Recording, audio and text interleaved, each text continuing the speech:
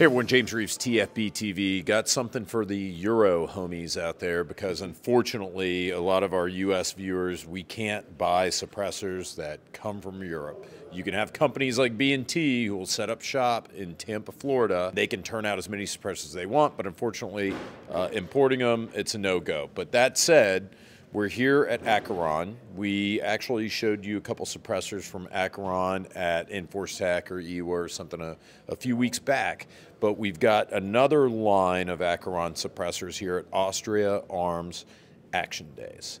Yeah, so we make multiple suppressors for almost everything from 22 to 50 cal.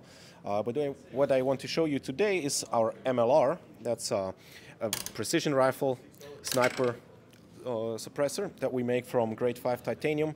It's a tubeless design, it's all fully laser welded, and it comes with our QD system. We call it the Hexalog. This is the Hexalog L, L for large. This covers calibers 7.62, the bigger ones, not the 308, but like a 300 Win mag or Norma mag or whatever, all these bigger 300 calibers are out there. And then we go up to 8.6, so 338. Lapua and Norma and whatnot. So that's what we cover in this platform, in this size of muzzle brake, and the suppressor just attaches over here like that, and then we pull it close like a left-hand thread. So whenever you'd have to use a lot of force to get it off because it gets stuck. Typically it doesn't, but it can get stuck if people put a hot suppressor on a cold barrel. Mm-hmm.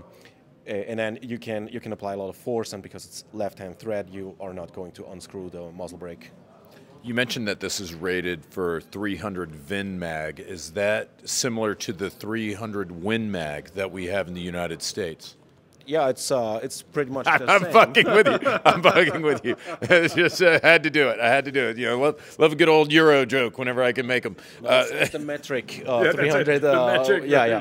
All right. So talk to me about the construction of these suppressors. It's a pretty thin wall. So yes, we have a lot of internal volume given the outer dimensions, and it's grade 5 titanium. Everything except for the locking mechanism. That's steel. It's nitride treated steel, but other than that, it's grade 5 titanium. It's all made from bar stock, from solid bar stock, and it's individual baffles that get stacked and laser welded. That's what other companies do as well. That's not rocket science. It's a great design. I mean, yeah.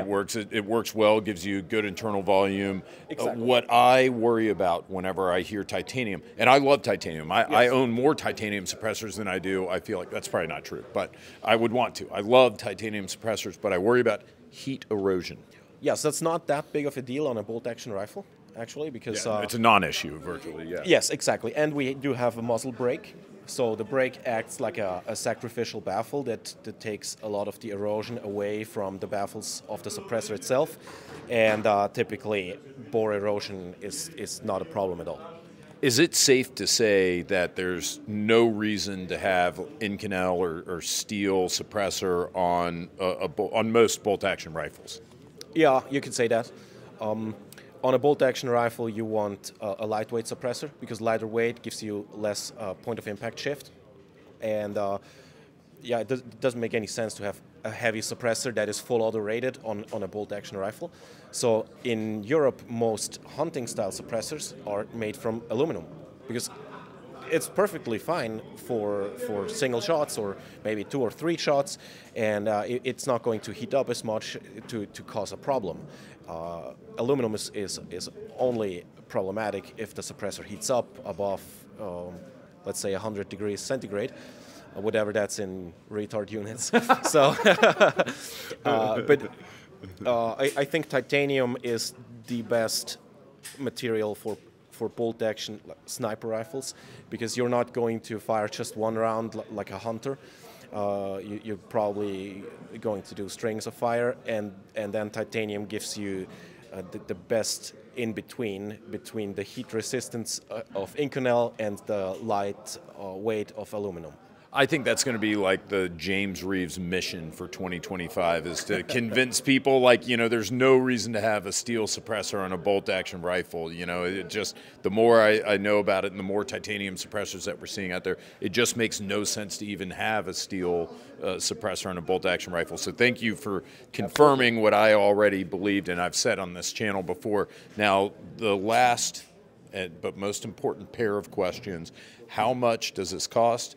And when's it going to be available? I assume it's out now. Yeah. And it costs it's been out there for, I don't know, a year or two or something around that. And the MLR retails for, I don't even really know what the price in Austria would be, around $2,000 or so.